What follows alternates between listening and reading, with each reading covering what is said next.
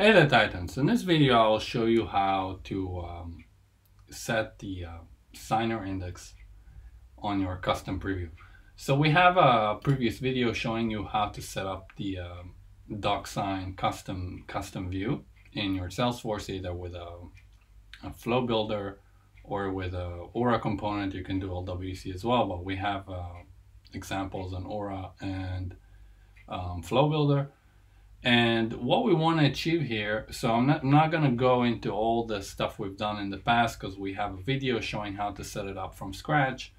What I want to show you here is a new added functionality to be able to control the orders of which the signers will get their emails. So let's say we have 3 signers here, and first signer gets the blue or purple fields, and second one gets only to sign this one, and the third one gets to sign the green one or yellow one.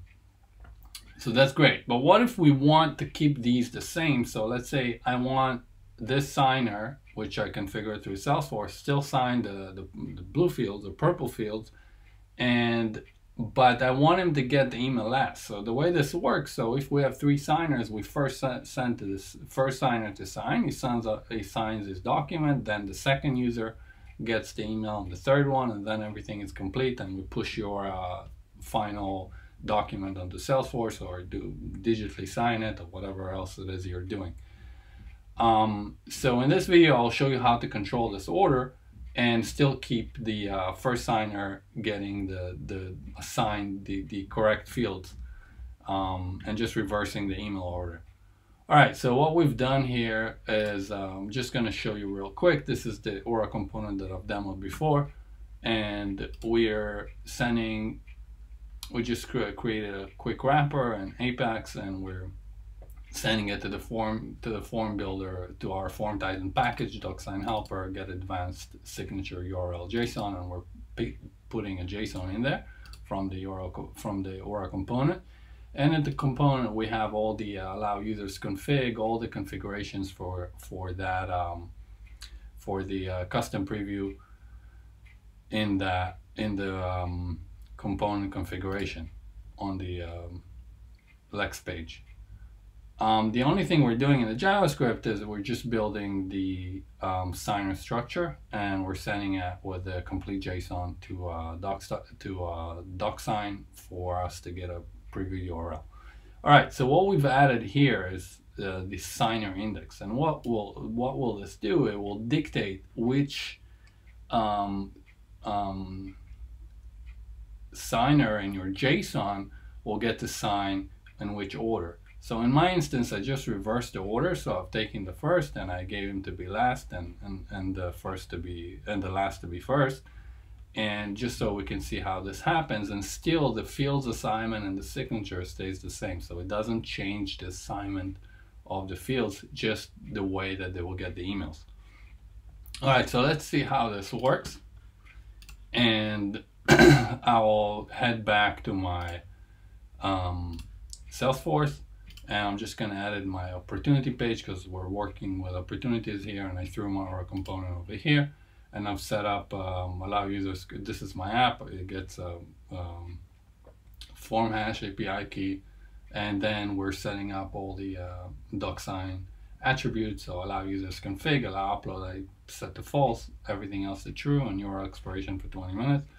And what we're going to do now is just click this thing, and we'll see what happens. So this basically takes my contact roles and puts them as the signers. And let's just see what happened here. So we have 3 signers, and we see the Jack Rogers is first, but still he's yellow, which means he gets to sign only the yellow part. And Mr. Hello Donkey is last. He will get to sign last, and basically once he signed, the document is complete. He gets to be assigned to the purple field, which is he's got 3 fields to sign. So this is perfect, and this is what we wanted to happen. So if I'll head back to my JSON that I just sent to DocSign, I can see that Mr. Jack Rogers got to be first because he's the signer index, and Andy Young is first, and got the number 1, which means he's second, and then we have Hello Donkey is last with 2. So that's perfect. And still, something you always have to think about is that the JSON, wherever we get in the JSON first, will get the first field. So this to be assigned to. So the first one, the first signer that we get in the JSON will have assigned the first signer fields that he needs to fill up. In this instance, 3. And then you can control the email order to the signer with that property we just gave you. So that's great. So let's just say I do send. Let's just see if this works. So I click send and I'm supposed to get an email for Jack Rogers. All right, document was sent. I'm just going to check my email real quick. And there it is. And if I'll click here, then I'll click the finish sign. I can see I need to sign only the L part. Let's select this signature. I'll do this, I'll hit confirm, and I'll do finish sign. And now the next one in line will get it, which is Andy Young. And this is how it's done.